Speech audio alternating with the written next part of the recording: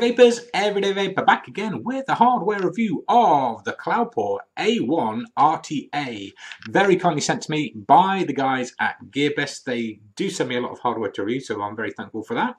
And you can find them at vapor.gearbest.com. So thanks very much to you guys. So this is a 3.5mm holding 4-post RTA. So what we'll do is have a look at it close up, then we'll come up and talk about its technical specifications and its pros and cons. The Cloupor A1 sub-ohm rebuildable tank. Okay, so let's have a look in this little pack first. I'm not going to show you the box, the reason being it came in a box for the Z4, which is their clear Atomizer. Okay, so what we've got in here, a couple of coils, which I'm not going to use. I like using my own, and some Muji cotton, it looks like, Japanese cotton.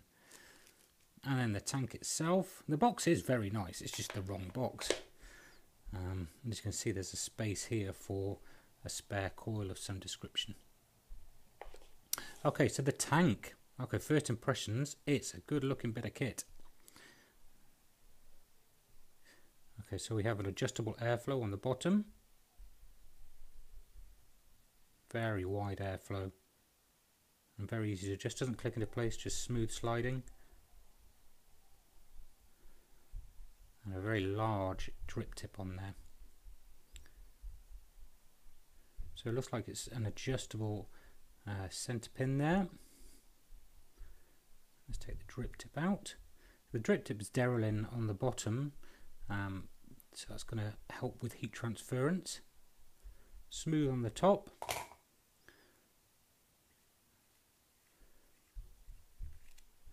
We could take off this top section, and there is where we're going to fill it, our top filling section there.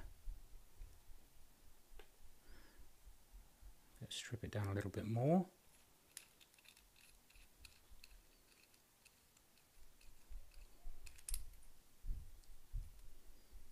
Okay, there's our base, our build deck. So we've got 4 posts, quite small holes, so 2 negative, 2 positive. A large airflow, bottom airflow there, coming directly underneath the coils when they're built. And some very large juice channels as well. And they're very large. We have an O-ring in here for the glass. So when we put the glass on, let's have a look at the space.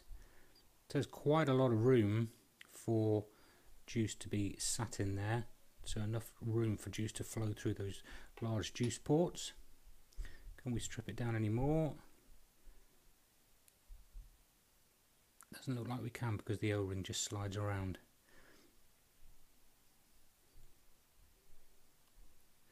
Okay, so large chimney section, which is detachable. O-ring on the top there, and we have Cloupor logo on there with Cloupor A1 written on it, and that strips down even further, which is going to be useful for when we wick it.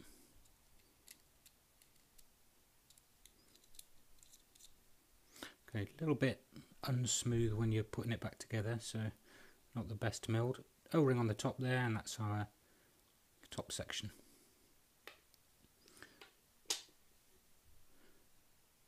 Okay, so what we're going to do is we're going to stick some coils in this and wick it. So we've put some coils in and we got it wicked up and juiced up. It's just 7 wraps either side, around a 3mm bit, a 0.4mm canthal coming in at 0.522. So what we're going to do is we're going to rebuild it and fill it up using the top fill. So first bit we're going to put on is our top chimney section.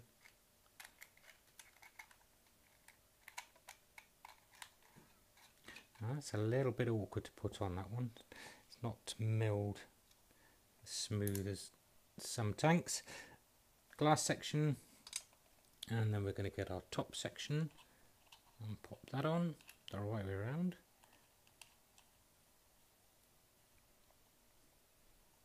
Just hand tight, close off the airflow just so we can fill it, and we're going to get our juice.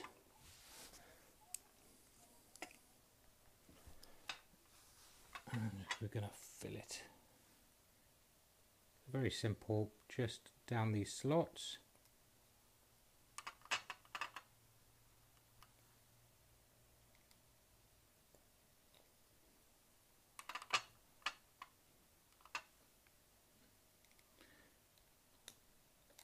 So just hold a fair bit of juice.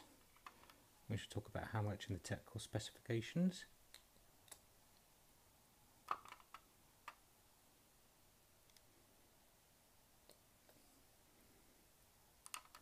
One more for now.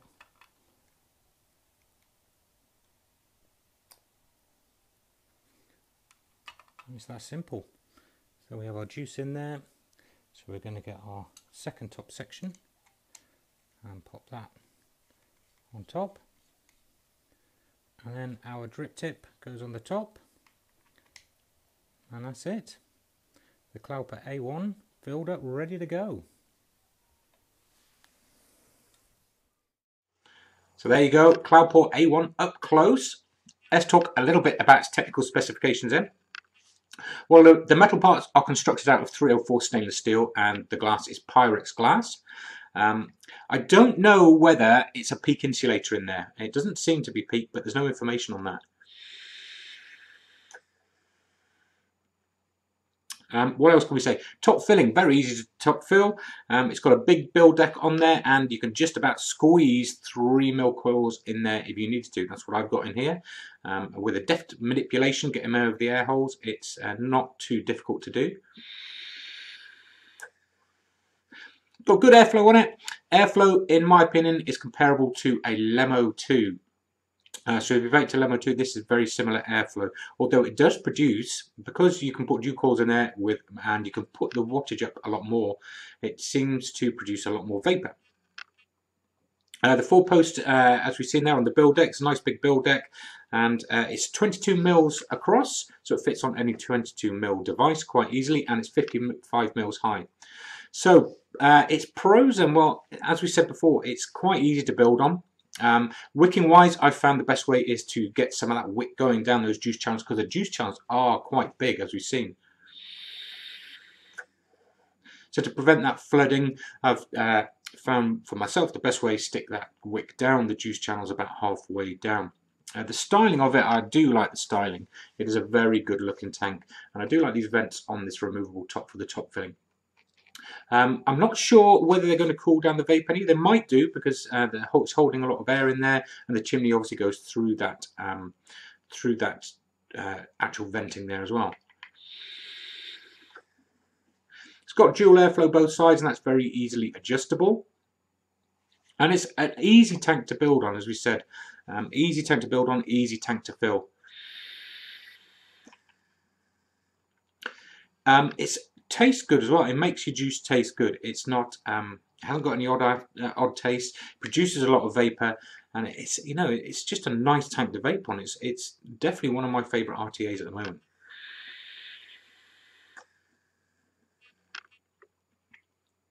At the moment I'm just running 60 VG juice in here. I have tried 80 VG and it wicks that fine as well.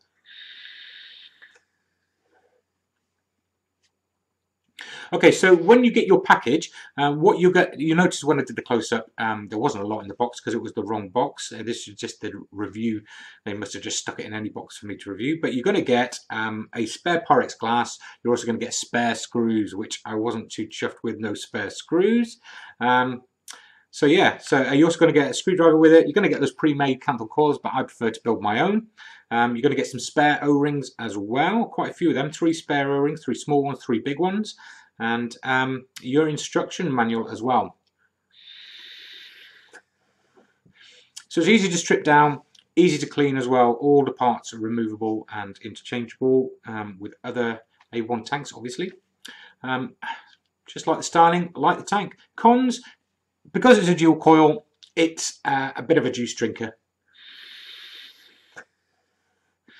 And a potential con, even though I haven't clarified it yet, is it might not be a peak insulator in there. So for really low bills, possibly not a good idea.